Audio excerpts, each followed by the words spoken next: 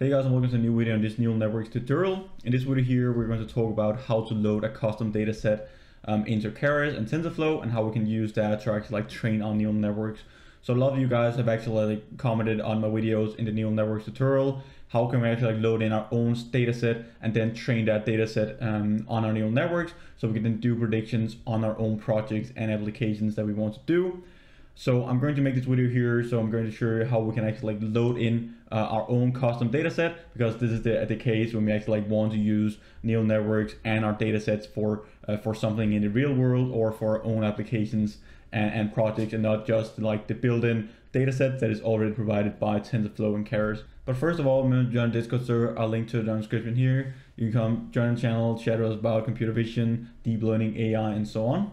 You can also become a member of the channel if you want to support the channel with a small monthly fee, or if you have some problems in your own projects and you want some advice and some help, you can go in there, become a member, and I'll help you out. So first of all here, we're just going to look at a data set that we're going to load in as a custom data set. So this is a data set that is not provided by Keras or TensorFlow, so we can't just use those functions to actually load them in. But we have our own data set, we have collected our own images, and then how can we actually load those into Keras and TensorFlow?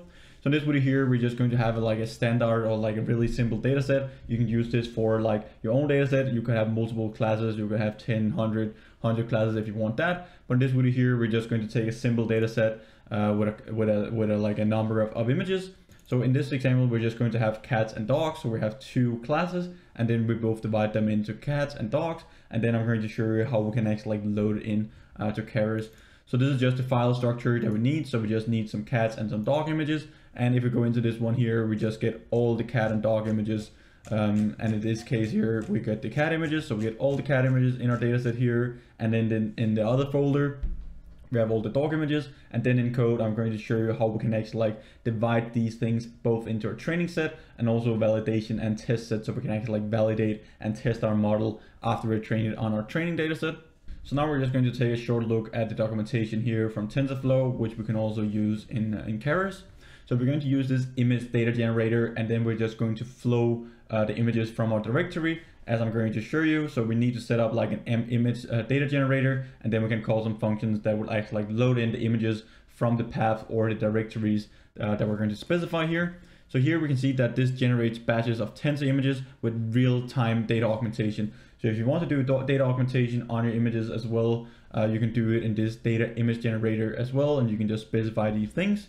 We have some default parameters, as you can see here. So if you don't know what these parameters does and you don't need them, you can just have this image data generator and then just call from that. But here we can specify some different kind of values for data augmentation. If we, for example, want to have some rotation range in our image, we want to rotate our images a bit. Let's say you don't have that huge or that big of a data set and you can't really train your model, it is probably underfitting or something like that, then you will need more data and more variances in your data, and then data augmentation is really good. So you'll get a more robust and also more general model when you're actually using data augmentation on your data set, unless you have a huge data set where you have all scenarios in that and all the variations too. You can also do some zooming, you can do some horizontal and vertical flips, and you can also rescale them and so on. But we also have this validation split here, so we can actually specify how much of our data in our directory that we're going to pass do we want to use as validation data.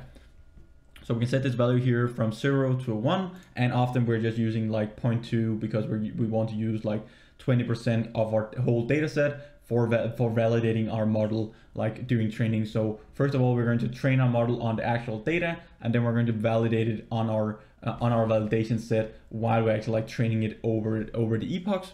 We can also set some pre-processing functions and stuff like that, but we're going to go into that in another video. In this video here, I just want to show in code how we can load it in with our own custom data set in with this image data generator. Then in the next couple of videos, we're going to actually load our own custom data set in and then use transfer learning on our custom data set, where in the other videos, we've just used transfer learning on data sets that are already implemented or already provided by TensorFlow and Keras. So we're now jumping into Google Colab here, where we're just going to import these different kind of modules. So we need to actually import TensorFlow and Keras, and then inside of TensorFlow.keras.preprocessing.image, we can actually import this image data generator that we just saw in the documentation. So the only thing that we actually need when we want to load in our own custom data set compared to like one that is provided by Keras, where we need to specify it up here, and then we'll just like load it in. We'll just call that data set that we want to call load, and then just load it in. But now we actually need to have our data set stored in Google Drive. So when we're using Google Colab, it is all happening in the cloud. So we need our data set to be in the cloud as well. So if you have your data set on your local machine, you need to upload it to the cloud or like to Google Drive first of all, before you can actually like train your neural network on your own custom data set. So it doesn't know anything about your own computer when we're actually using Google Colab here. We also have some options over here to the left where you can actually like find these files, but we're just going to store it in Google Drive, so we can actually like just use that and not like a local machine here in Google Colab. So first of all, here we need to have this from google.colab, and then we're going to import drive. So this will just be Google Drive. Then we need to mount our actual like drive to this drive here that we have. So we just have this content G drive, which is just like the standard like folder, or like the standard directory that all of our files in our like Google Drive folders are. And then we have this force remount here. So when we have to actually like remount our directory or like our file system, it will do it like, it will just force remount it when we set it equal to true. So now we just need to specify our dataset path here. So we just specify the whole path here to the actual like directory where we have our images stored. So here is just my standard G drive, so my Google Drive. Then we have my drive, and then I just have a directory called Colab notebooks. And then we just have our dataset here, which is cats dogs dataset.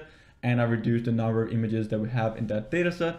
And then we have the pet images, and then inside of pet images the folder, we have cats and dog images, where we have all the images stored in those two folders.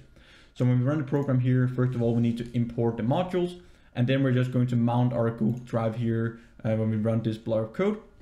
So now we'll get up this link here. So you need to go to this URL in the browser, and then you need to sign into your Google Drive account. And then when you have signed into your Google Drive account, you will actually like get a code. You can just copy paste that code, and then you'll just enter your authorization code in here. You can just Control-C, Control-V in this one here. And then when you hit enter, it will then mount it to your drive, and then you can actually like access your data set from Google Drive here in Google Colab and train your neural network on that. So now I've just copied my authorization code here, and I'm just going to paste it in, and then we hit enter.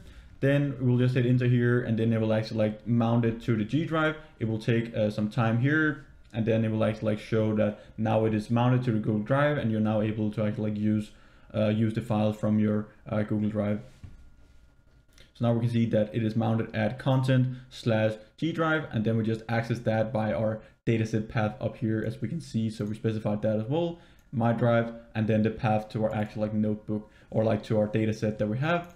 And as we can see up here, we have my drive, then we have Colab notebooks, cats dog reduced, and then we have the pet images, and then we have the two folders here with our images. So now we just go down here and use the actual like image data generator. So we just specify some parameters with the image size and also the batch size. So how many images do we want in each of the batches?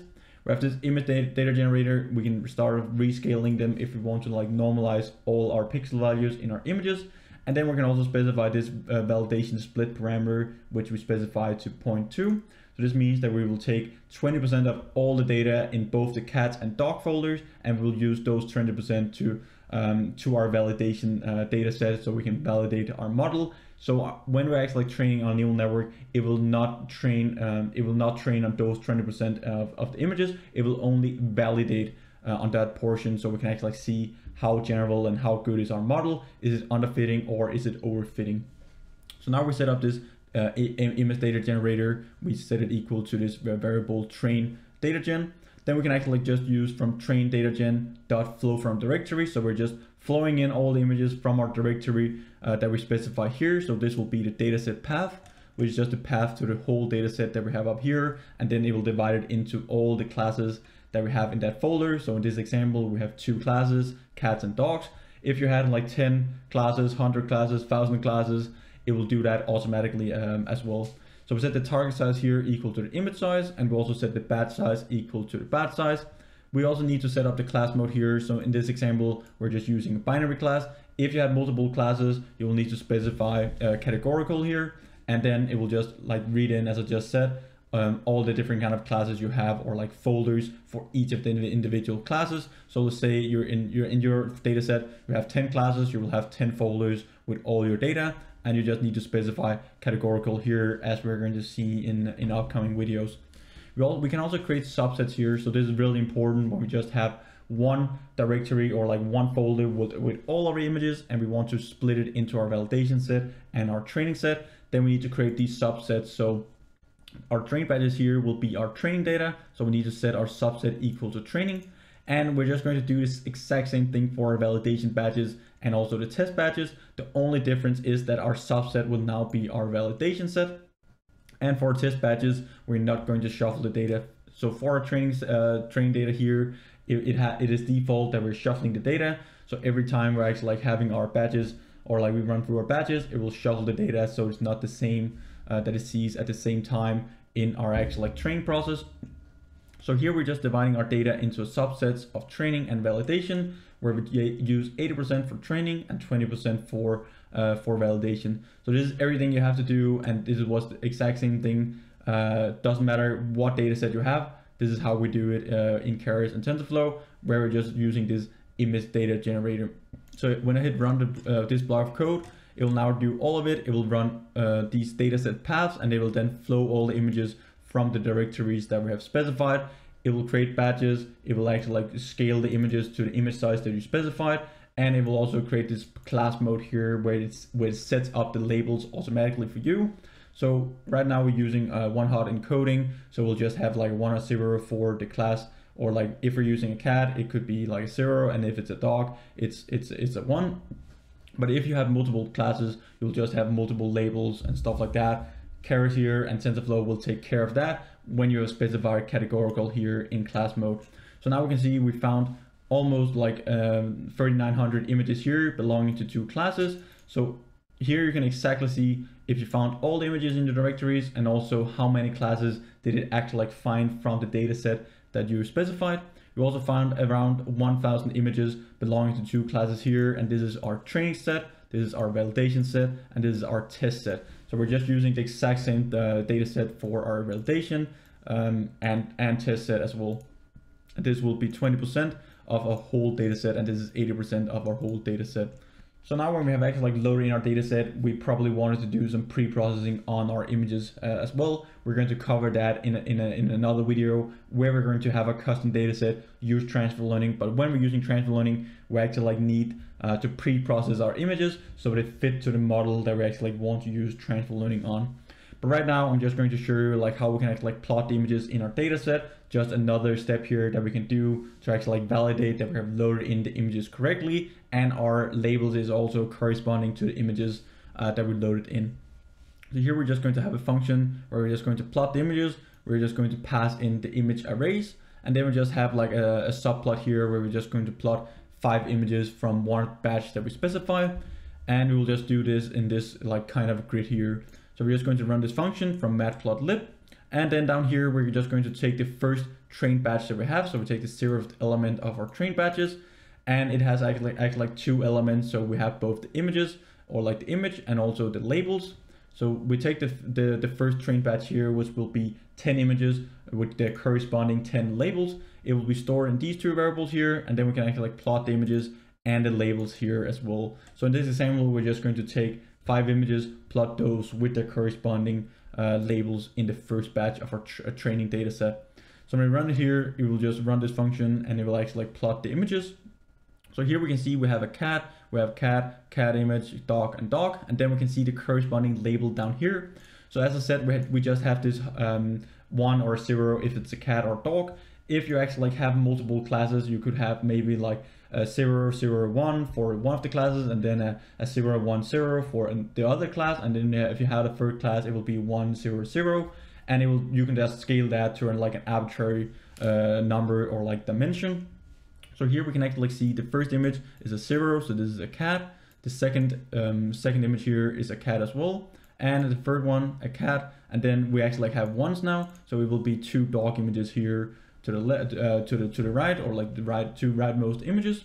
We can just do this exact same thing for all of our batches if you want to do that, but this is just to validate that we have actually like loaded in our data set correctly. Again, we can see that this is a dog, cat, cat, dog, and cat. So yeah, that's pretty much it for this video here, guys. I just want to show you how we can actually load in a custom data set and use it here in Google Colab together with Google Drive, because you can't really use the images or data sets from our own local machine. We need to upload it to the cloud when we're actually like using Google Colab, which is also doing all the processing in the cloud.